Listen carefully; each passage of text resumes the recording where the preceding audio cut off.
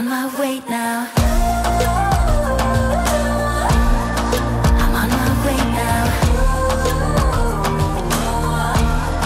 I'm on my way now. Hello everyone and welcome to the channel. If you happen to be new around here, my name is Trevor and this is Anna. We are the Delightful Travelers. Make sure to hit the subscribe button and click the like button to follow along on our adventures here in Japan. If you have been watching, you would know that we are already in Osaka. It's where we're starting off our Japan series.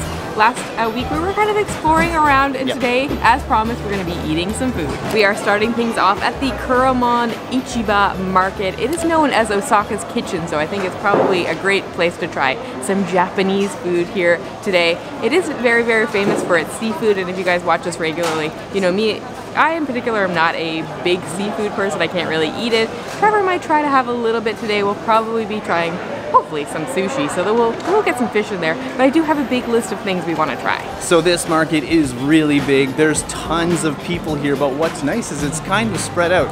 Right now, like if you look this way, there's not a lot of people, so that's pretty cool. Yeah, it's a Saturday. I don't know if that makes it busier or less busy in here, but you guys can maybe let us know in the comments. Right now, it doesn't seem too bad, so hopefully it stays that way. Yeah, not bad at all. Now, we did mention we don't eat a lot of seafood, but currently, like right now, we're looking for something in the shape of a fish. We found it, so this might be in the shape of a fish, but pretty sure it's not going to taste like a fish. This is called Taiyaki, and it's basically a fish-shaped cake, and then it's filled with red bean paste. First off, this smells really, really good. It smells like a North American pancake, like that kind of smell to it. It's really nice.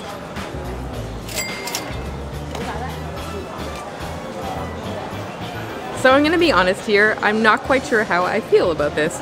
The cake itself is really, really nice and sweet, and it does kind of have that, like, that traditional pancake flavor that those of us from North America or that side of the world will be very familiar with. The inside, though, is where it gets a little bit strange. So it is red bean paste.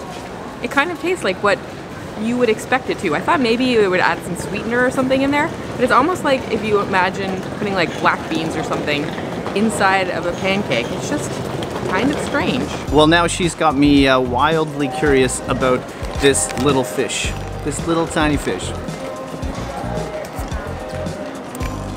So given all like the sweet drinks we've seen in Japan so far, I definitely thought this would be sweeter. Like Anna said, it's not that sweet at all. Maybe we're supposed to put something on it. Now, I know you can also get different fillings, so maybe we should have got custard or like a cream cheese or something like that. I think it's safe to say we'll go back and try it again. It is good. I just expected like a lot more of a punch when it comes to sweetness. Next up, we are eyeing some sushi, and luckily they had a little bit left, but there were no seats, so we're gonna try to do this out here. We're gonna be standing up trying to eat this, but if you're wondering what this is, it's some salmon sushi, nigiri, so you can see the fresh fish on the top, and then the little bit of rice kind of below that. I am a huge sushi fan, and this is gonna be the first time I ever try it in Japan. All right, so here's my plan. I have some wasabi down here already, and I have this little tiny soy sauce that's the most adorable soy sauce on the planet. It's like a little fish. I have no container for this, so I'm just gonna, I guess I'm just gonna put it maybe over top of it. Don't get mad at me, Japanese people, because I have no other way to do this. This is a big old piece of sushi. Look at that. Like the salmon is massive. I'm not sure of my approach here. I don't think I'm gonna get to the rice on the first bite. Oh yeah. Oh. I asked her, is it fresh? And she's like, oh yeah, is it ever fresh? They just caught it today. It's so, so good. Zero fishy taste. That's when you know it's really good sushi. Oh. This is exceptional stuff. Exceptional stuff. You guys, it's not disappointing at all. Oh my god. How does Japan do this? How do they do it? Best sushi I think I've ever had, and I've had a lot of sushi. So I very rarely eat fish because I usually don't like anything that's remotely fishy tasting at all. When I've eaten it on the channel before, I think it's been like ceviche. I might have had fish and chips here and there, but I usually get Trevor to test it out first to make sure there's like zero fishy flavors. I know most people don't understand that, but the people that understand it really understand it. Yeah, so I'm gonna go for this. It always makes me so nervous, but Trevor had a pretty ringing endorsement. Ooh, it's falling apart. It's hard. You don't have too long to do it. Shoot. It does test the chopstick skills though. All right, take two. Okay, so in general, I would say that's really, really, really good. Zero fishiness whatsoever. The only weird thing for me is definitely the texture of it. A little bit, I don't know if slimy is the right word for it, but it's something you're not used to. Yeah. So they have to remember that you don't eat stuff like this. no, and when, like I said before, in other times that I've had it, it's been in ceviche, which usually is cut up relatively smaller than this. This is like a big old chunk of fish. So that's my only issue with it. Otherwise, it's super delicious and I could definitely eat it. I just have to get over the texture of things.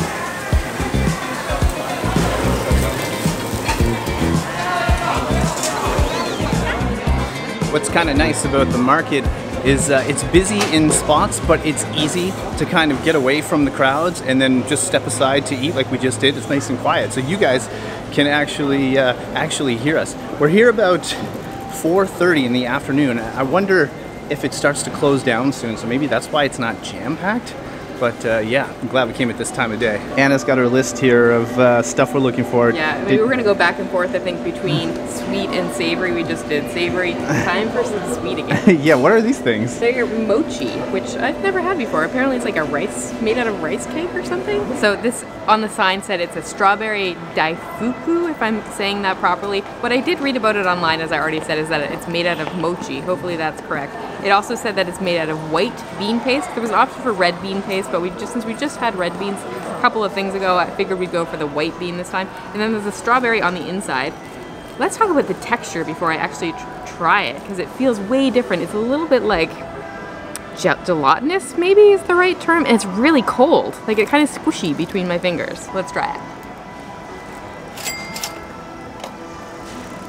So far today with the desserts, it's just, all I can say is really strange. Like, I'm not disliking them by any means, but they're not at all what I expected. So it's super jelly-like on the outside. It's like your teeth just go right into it, kind of pulls apart. So a very, very strange texture. Strawberry in the middle is really good though. And there's kind of flour on the outside, so I feel like I have flour all over my face. Next up, we found a stall here with some Japanese beef. Some amazing looking Japanese beef, and I had to get this. This is Wagyu, so some of you guys might have heard of that. The other very famous beef, premium beef over here is Kobe. So thought I'd get some Wagyu, try it out. This is likely the most expensive beef on a stick that I've ever about to taste in my life, but had to be done. I'm in Japan. How often does this happen? Let's go for it.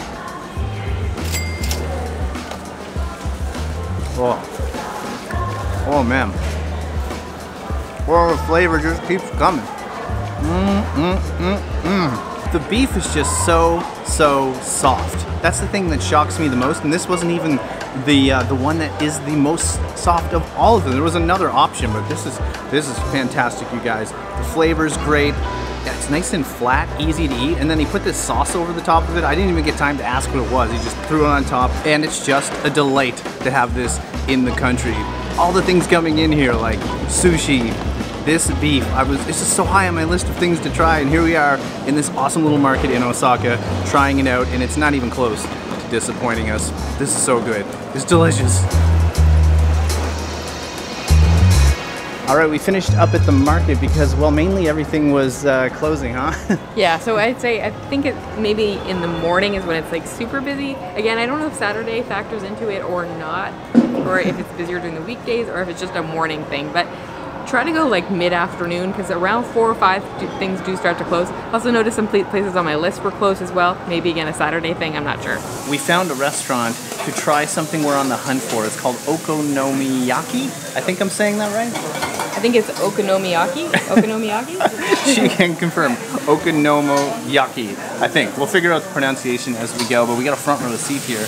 Take a look at this. They're cooking, I think, what might be hours back there, so this is going to be a lot of fun. Yeah, we actually ordered a couple of things. So one is the Okonomiyaki, which is a type of pancake, I think. Normally it comes with like pork and seafood, but here they have a whole bunch of different options. So we went for rice cake and cheese. Yeah. Should be interesting. Also, this is what we really like about Japan. You get to kind of sit at these kind of bar areas, but they cook like right in front of you. It's really shallow like counters, so it's a lot of fun and just something we're not used to. So our first dish has arrived, and definitely the most interesting way of being served ever. There's this hot tray that goes all the way in front of the bar in front of us, and they basically put it right on top. Yeah. Take a look at this, you guys. Oh, cool. It looks like it's moving as well, but that's like the fish plate. So you got more fish in your life here. Yeah, one I didn't realize it came with that. I probably would have asked for it without, but it's fun to look at least. So we got 2 dishes, and the first one to come out is the Yakisoba, not the now I forget how to say it. Okonomiyaki. Okonomiyaki.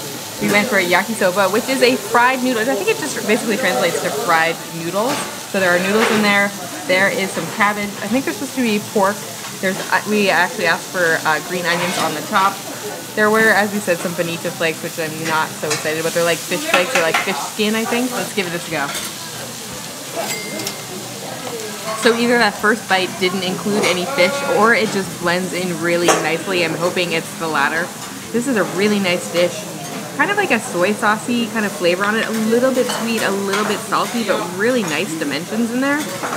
Crunchiness from the onions and the cabbage is really nice. And I think there, as I said, there is some pork in there somewhere, but it adds a really nice saltiness. All right, the second one, the Okonomiyaki. Now I forget how to say it. Okonomiyaki. Okonomiyaki. I had it down and now I like lost it as we waited for it. It has arrived. It's on this hot plate in front of us. Wow, look at that. Look how pretty it looks. There's like a design on top of there. So I think the idea is you kind of cut it and then we'll just kind of serve it out. So basically this thing is a pancake. Now normally people get it, a lot of Japanese people would get it with pork or seafood. We did not do that. We got cheese and there's rice cake in here. There's also like a mystery sauce on top. He asked me right at the end, do we want to put mayonnaise on the top of it? He said, why not? So here we go. This is delicious, and right away I'm trying to figure out what this kind of mystery sauce is on the top of this thing. It's kind of like a soy sauce, but it's a bit tangy, almost like a bit vinegary, but you really taste the cheese. Obviously the pancake comes through as well, but such an interesting mixture. It's like a thick omelet. Like in our part of the world, omelets are very popular, so it's like a really thick, savory omelet with mayo on the top as well. Interesting mixture of all the flavors, but I'm definitely really digging this, and how fun is it to do just sitting right here at this bar watching them cook. There's so much action, you can probably tell it's pretty loud in here as well, but yeah, I'm gonna finish this up because it's way too good. Well, we didn't really get the chance to show you Osaka at night, but wow, it definitely lights up, might we say? And way more people. This isn't even one of the major roads, but there's quite a few folks around. Yeah, this area, Dotonbori, is that? Dotonbori, yeah, that's where we are right now. It's kind of the main area. We were here in the last video, but during the day, here at nighttime, it's just like so many people, so many lights. It's really fun. Japan is so much fun in the day, but at night is when this city comes alive. You can see what's happening behind me now. Again, we're just on one of the smaller streets. Look ahead, there's cars, but there's people absolutely everywhere. It's so much fun just walking around here. The visuals are just like over the top. There's so much to see, so much artwork, and all the colors. Look at all the colors of this place. Like, it's crazy, huh? Yeah, it's like all the signs that you don't really notice that much during the day, just all light up during the night. I know. I love this all, like, it's red, yellow, orange, white. Look at all the people. People everywhere. Well, this was such a fun day, eating all of the Japanese food we possibly can, huh? Yeah, I know. There's so many dishes here that we were so excited about. We only got to try, obviously, a few of them because we're 2 people and we can only eat so many things in one day. Yeah. There's still like ramen and just. I think we did pretty well. I think we did well. If you guys didn't know, we filmed this all in one day and we ate all that food over the course of about 4 hours? Yeah, maybe even less than that. Oh God, traveling so hard on the waistline. Yeah. But hey, thankfully we don't eat like this every day. We don't. A lot of you guys ask us, we don't do that every day. But man, so fun. The food here is obviously outstanding, Yeah. and sometimes. Do you have a favorite? Favorite food today? Yeah. Oh, maybe Like the sushi. maybe the sushi. I just had such high expectations coming in that. Yeah, like the sushi, I was wondering how good it could possibly be. How could it be any better than I imagined? And it was. Yeah, my favorite was probably actually the pancake at the very end. The more we got into it, the better it got. It was really, really delicious. Yeah, what a day. So we're so stoked to be in Osaka, to be in Japan, and just going around trying all this food. But if you guys got this far in the video, we really appreciate you watching. It's Trevor and Anna, Delightful Travelers. Hit like, hit subscribe. You know the drill. Leave us a comment. We also noticed there was quite a few comments in the last video about the metro and the transit system and the trains here. So you'll be happy to know that we got some cards, like Coca cards. Coca cards, and it's definitely way better. So just for people that didn't watch the last video, we tried using like a ticket, like we bought a ticket at a machine, and it was so confusing. Well, it was extra confusing when we tried to transfer with the tickets. Yeah, we needed an extra Basically, ticket. it didn't work, so we had to go buy another ticket, even though we thought we had the right ticket. So, and we couldn't find the right line. It was just like a big catastrophe, basically. But we bought the Coca cards, and I'm pretty sure it's so much easier. We've used it a couple times now. You just tap on, tap off, and then it like takes the amount of money off. We had to give you guys an update because you all asked. It's a food video today, but we're good now with the transit system. It just took. I think we have it more or less down. Sort of. So, new video coming up soon. Thanks again for watching, and we can't wait to share more of Japan, huh? All right, guys, that's it. From Osaka, wishing you delightful travels. See you soon.